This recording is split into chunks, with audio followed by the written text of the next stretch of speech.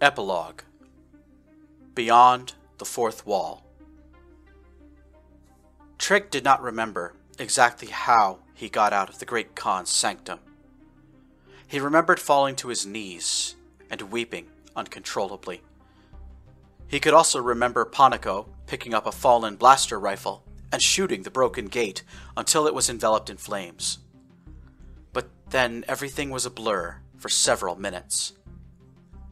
Clambering through the rockfall, trying to find Appia and Radir, Panico giving them up for dead, and dragging Trig into the partially collapsed tunnel. Back outside, into the frozen wastes, up the hill, back through the conduit, to Kaldorix.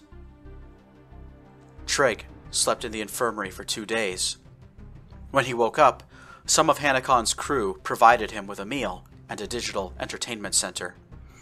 They told Trig that several of his bones were cracked due to fighting on a full gravity world. He would need to rest and take medicine for several weeks. Trig passed the time by watching the news. The new Sutherian government had announced a plan to evacuate the homeworld. The SLA asteroid strike had kicked off an ecological catastrophe that would, after several years, render the moon temporarily uninhabitable. The remnants of the Vestum regime had been put to flight. Safar Vestum and his remaining supporters were last seen crossing the Nagyari border. Meanwhile, the Nagyari and MSI had lost interest in fighting each other. Aside from minor skirmishes along the border, a cautious peace had settled over the luminous frontier. There were unconfirmed reports of a religious revival taking place in the Metro, a region of Nagyari space not far from the necropolis. Finally, there was significant activity on the Olenbar homeworld. MSI had announced the development of a new vehicle that would allow explorers to venture through astral rifts. Supposedly, during a test flight, an Olenbar pilot had discovered a primitive civilization residing in the alternate reality found on the far side of a rift. Millions of investors were excited about the chance for MSI to return to its true purpose, uplifting the less fortunate of the universe. No one spoke to Trig about what happened on the necropolis, but it seemed as though Panico had briefed Hannikon at least. In turn, Hannikon had signaled the Resonance Cascade to turn around and come back. The R4 mercenary crew reunited with Trig and tried to console him. But how could they? Not even Panico seemed to be aware of the fact that Trig was now hosting the Song of the Solitaire inside of his own body. And Trig intended to keep this a secret for now. In those dark moments between sleeping and waking over the past few days, Trig had examined his connection to the creature and learned to understand it. The Song of the Solitaire was a type of life form that relied on mutual symbiosis to survive. The creature would provide Trig with additional focus and willpower, and would also shield him from telepathic attack. In return, the creature would sustain itself by feeding on the toxic waste in Trig's brain. Normally, a typical Sutherian brain would build up waste during the day and purge it during deep sleep. Thanks to the Song of the Solitaire, Trig was able to fully refresh himself after only a few short hours of rest. The only negative trade-off, in Trig's opinion, was that he was now having dreams far less often. After figuring out how the Song of the Solitaire worked, Trig deduced something else. This is how Malum created the nocturnal plague, Trig thought to himself. He imprisoned this poor thing and stole its energy to make psionic parasites that eat dreams. He knew the Song of the Solitaire's containment chamber was somewhere on the Kaldorix, but he did not go looking for it. When Resonance Cascade returned, it was time for a painful conversation. Someone must have told Trig's mother the full story, because Kara said very little, holding Trig's hand and reassuring him that he did his best. "Kid, I'm really sorry things worked out this way," Captain Cantor said. "And are we sure Appia and the creepy stalker guy are dead? I'm certain, Trig said. They were buried for a few minutes before Ponico started searching. Selborne hugged Trig. I'm sorry, she said. And she really went through the gate after she picked you as her Aethera? Trig nodded. Selborne and Bronley looked uncomfortably at one another. We're both really sorry for you, Bronley said. In our culture, what Tenna did is cause for Sagri. If you want to kill her, then you've got every right to do that. Give us a call if you ever find her again, Selborne finished. We'll hold her down for you. Identical dark expressions appeared on Selborne and Kara's faces. But Trig did not want to find Tenna. He was hurt. Not physically, but mentally. This adventure, which had seemed incredible and exciting, had ended so badly at the final moment. Tenna's betrayal stung him in ways that Malum Ralpakin's revival could not. The end result was that, for the first time, Trig was sick of adventure. He just wanted to go home, to get away from all of this and explore his newfound symbiosis with the Song of the Solitaire. 3 weeks after his confrontation with Malum, the Resonance Cascade arrived at Crystal Zupakin. Their destination was Valerius 22, a mining habitat.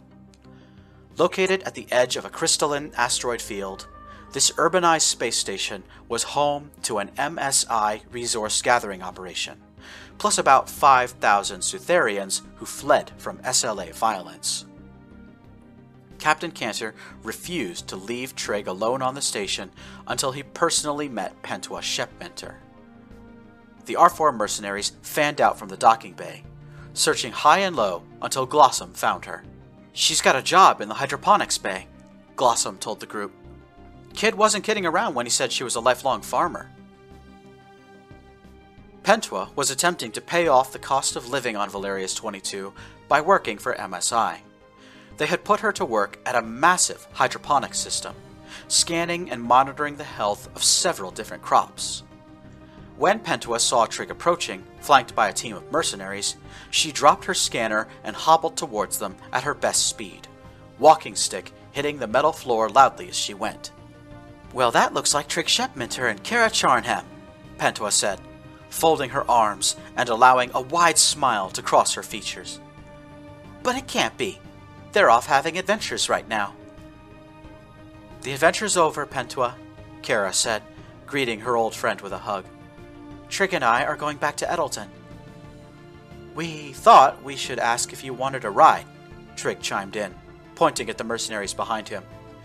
These guys are going to Sutheria, and they said they'll drop us at Edelton on the way. While Pentua called over an MSI manager and haggled over her final paycheck, Ponico turned to Trig. I am going to get a ship of my own. Try to find Malum and Tenna. Are you sure you don't want to come along? I'm sure, Trig replied. The new government is moving to Edelton. I'm gonna ask around.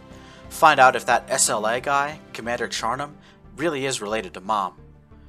But if you want to keep in touch, I won't mind. They shook hands. Don't get too comfortable, Trig, Ponico said. I imagine you and your companion will be called back into action before too long. Ponico winked at Trig, who wondered just how he had figured out the truth. Trig let out a deep sigh and said, Take your time out there. I'm not really in a hurry to deal with those two. But when the time comes, I'll be ready.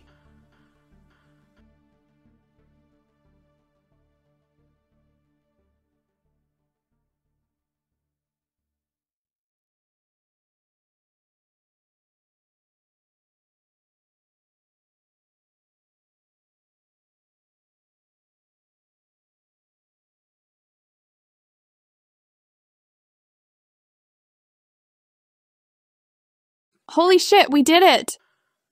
3 books combined into one. The combined story is really tightly compressed. Plot elements are shuffled around in a total mess, and you can totally see the transitions from one book to the next, but yeah, Song of the Solitaire really ate its 2 sequels. So much for the planned trilogy. Stop putting yourself down like that. This was fun, aside from the part where Malum faked being dead and damn near pulled a Callie on us. Callie just got pissed off at me. Malum really would have killed me. But we totally smacked his punk ass down. By the way, you do know what time it is here, right? I'm trying to sleep. You scared the crap out of me. You deserve to lose a little sleep. Also, don't talk like you're my age. Besides, I'm off work this weekend, and my sister went off somewhere with her boyfriend. I thought I'd take your next rough draft to kill the boredom. And you did say there was going to be a part 2. When are we starting? We are 6 years apart, Cho. Dread it, run from it, your 30s will arrive all the same. And no, I'm not going to start writing part 2 right away. I'm going to do another out-of-fandom story. Remember when I wrote that Stardew Valley fanfic in between Year of Hell and Song of the Solitaire? Well, I found it was a lot of fun, and a great way to mentally reset myself before writing Song of the Solitaire 2 Electric Boogaloo. I've got an idea for a short Crusader Kings fanfic, then I'll go back and do Song of the Solitaire 2. History Dude, Check 1, CBR should have finished making theories by then. Fuck you! I loved Winter Star. Send me what you've got before you accidentally turn a dead 14-year-old into a father of 3 again. Speaking of theories, what about Tenna and Malum? They've got the perforator. Could they Callie themselves with it? Callie would be so pissed off if she knew we turned her into a verb. But no, I've already thought about that. All knowledge of the Voltum and the Great Lie is buried deep. Malum is convinced the only way to get to me is by traveling through astral rifts. He'll keep using the perforator as a navigational aid to get through astral rifts and never know he's going in the wrong direction. Can I go to sleep now? Send me that rough draft first. What's the new story called anyway? Last Days of the Emerald Isle. This is Macavity 116. We hope you've enjoyed this unabridged production of Song of the Solitaire, narrated by the author. This work is copyrighted 2023 by Macavity 116. Stellaris was developed and published by Paradox Interactive. All characters in this story were created by Macavity 116. Copyright 2023.